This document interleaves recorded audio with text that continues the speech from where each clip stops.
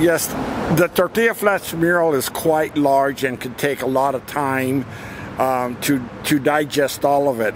So I would encourage you and anybody who might be seeing this footage, if they wanted to visit the mural, to start here at the beginning and read the description of what we were trying to do.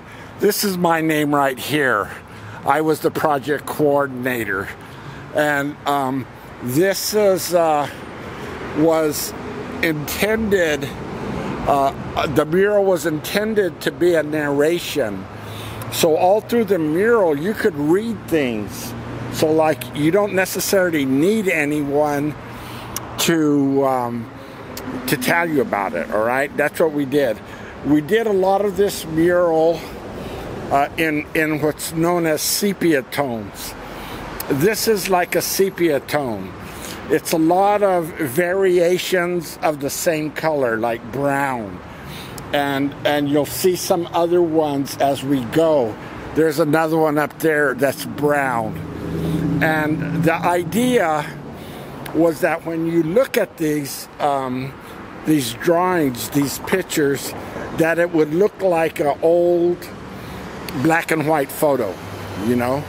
But then on the other hand, some of them we just wanted splashes of color. I mean, this is something that we do as artists, okay?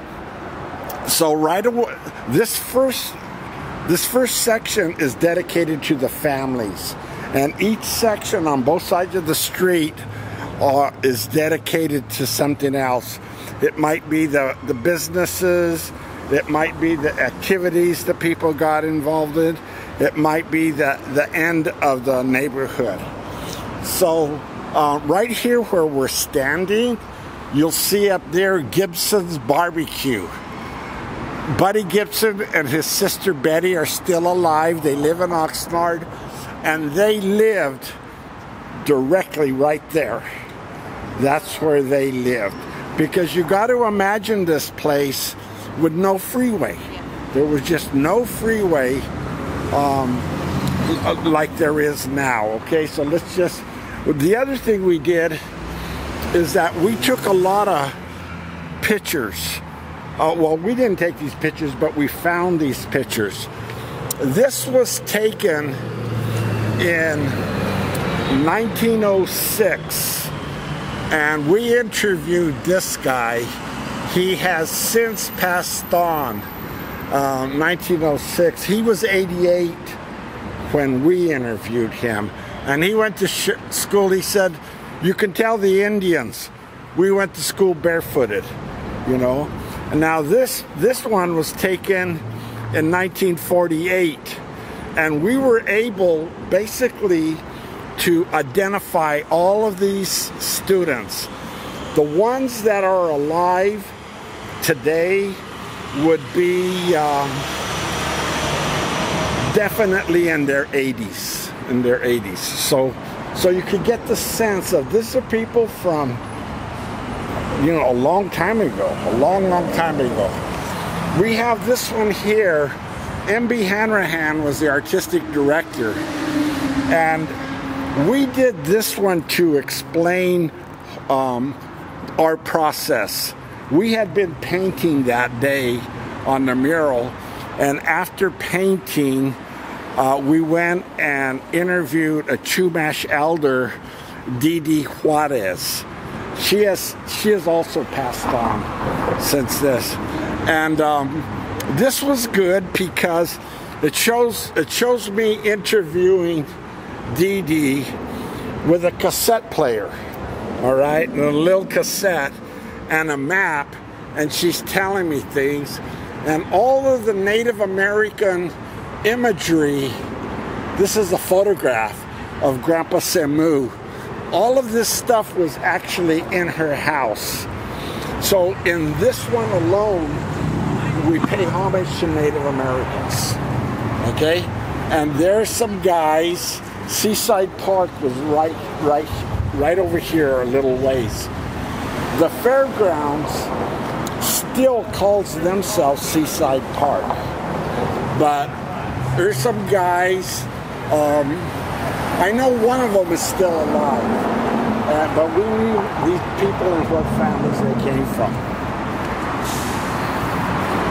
This is just something that used to be here, a little adobe, and these are like taken off of a whale.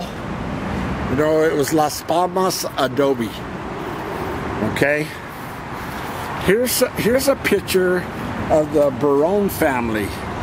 And if you look at these pictures, this one, and this one, and this one, I mean, they're just adorable. They're just, how could we not put something like this?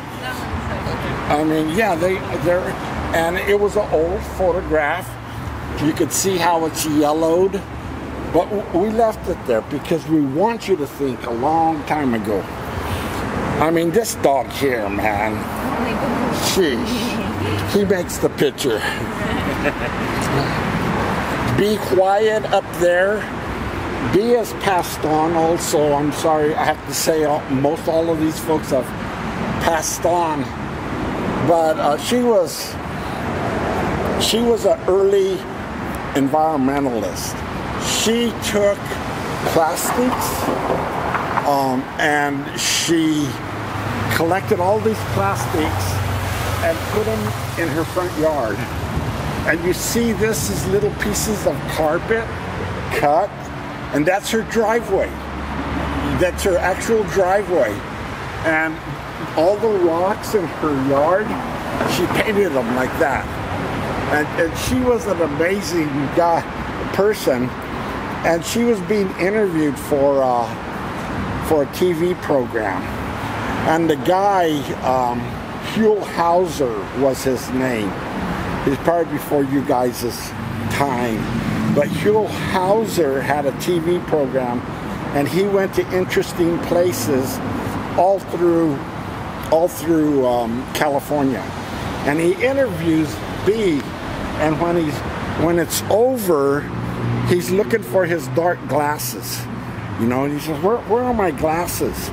And people who saw that episode remember that he was looking for his glasses. So we take artistic license, and way up at the top, we painted his glasses. So when people see that, they know, they get the joke. And those are just things that, there's a whole lot of things that artists can do to get other messages in. This is again the Barone family, but we wanted to show how people would actually go to the beach and fish, you know, and sand fishing. You don't see a lot of that anymore, but that was right here. This was another family, and some of the photos that we took, we wanted you to see what the houses look like, you know, in the background.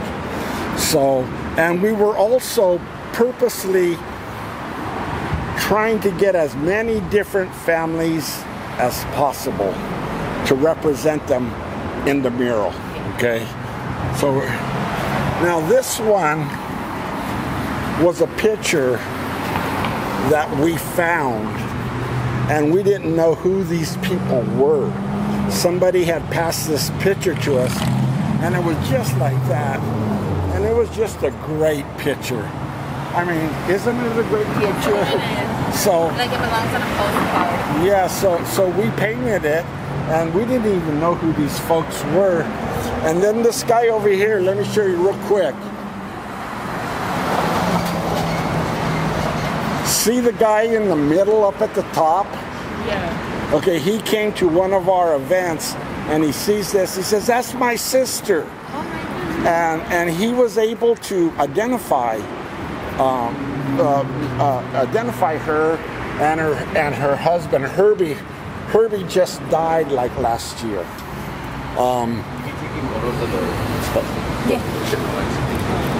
So, yeah, I mean, all of these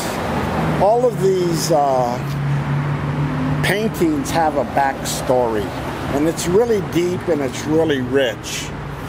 Here's a couple of school pictures from the 1940s. So these kids too would be in their 70s and 80s.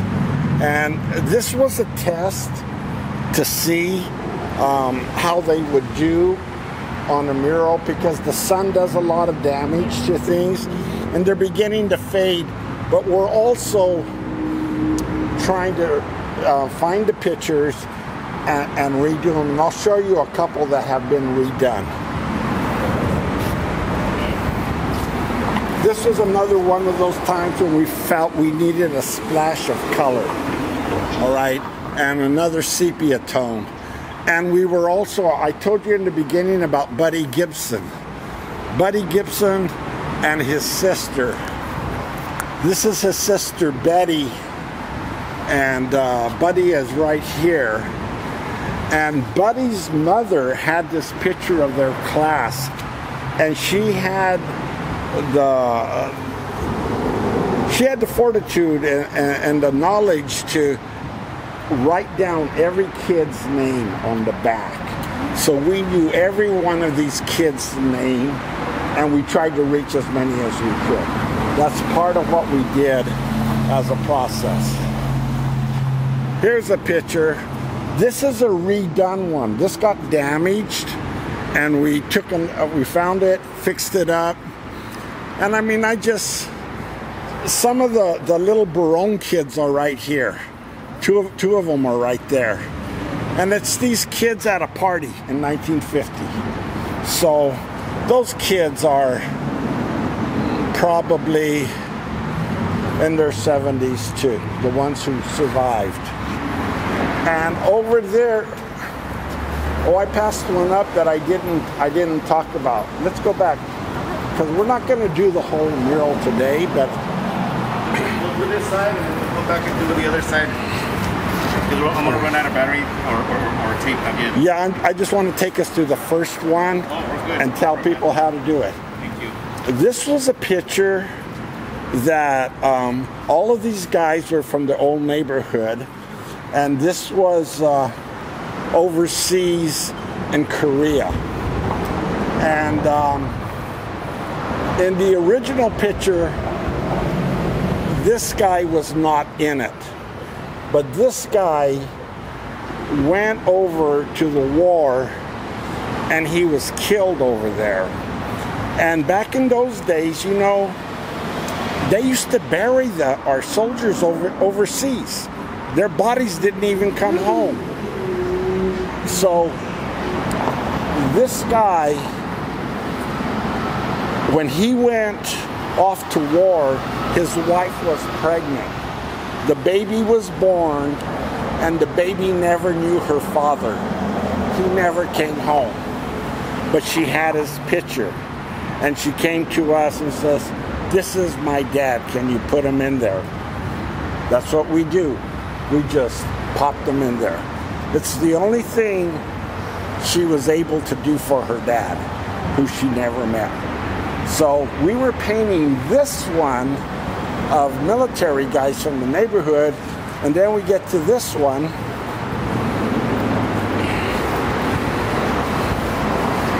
And a woman drove by, she saw us painting that one. She says, "My mother was in the military, and I got a picture of her." So Hope Esperanza Marquez got her picture in the mural. This is how we did things, you know. We were actually painting already. Now, I would encourage you, you know, because it is large, that to come back and read what you can about it and take it all in. We're proud that this is now like 13 years old, and it's not in that bad a shape. It could use some cleaning, because the freeway, the soot from cars, it comes underneath, and it's just really black up at the tops, you know, and then it could drip down and be really, really dirty. But the mural goes on and documents a lot of things, and we got the images by that process of interviewing people who used to live here. I was born there, but I was an infant. I have no memories of the neighborhood. I was just really a baby when we moved out. So, I mean, just to show you some things, you see that baseball player over there? Ventura had 3 minor league baseball teams. And they played baseball right here at the parking lot of the fair. And that was called Babe Ruth Field. And so we put that kind of history in there. And Mr. Wang is a Chinese man who had these incredibly long fingernails you could see there. And he would not dress like us Western style. He stayed in his Chinese clothes. And he made these kites. And he would go to different places, maybe on the beach or maybe to a school, and he would fly these kites. And so that dragon up there is a kite. And that's a part of the national market that Japanese people had. And over there you see the Green Mill Ballroom. And then at the end you see they're burning down the houses at the end, and you see people building these the freeway, yeah, the infrastructure of the freeway. And so the mural goes on like that, talking about the people and talking about the places. And people like myself and others involved in the project, we just love to talk about it, right? Yeah. Because the story is so deep. We've seen people come out here, people who maybe didn't know their grandfather, and point, that's your, it might be a mother talking to her kid, that's your grandfather. Look how handsome he was, you know? And they're proud. The mural, the story just resonates with the people around here. Most of the people in Tortilla Flats still live around here. A lot of them live in Oxnard, but they didn't move far away, you know? And so it's a living piece of art, all right? And I would encourage you, maybe at another time when you have more, come back and take it all in and see it. So, yep. That's the mic.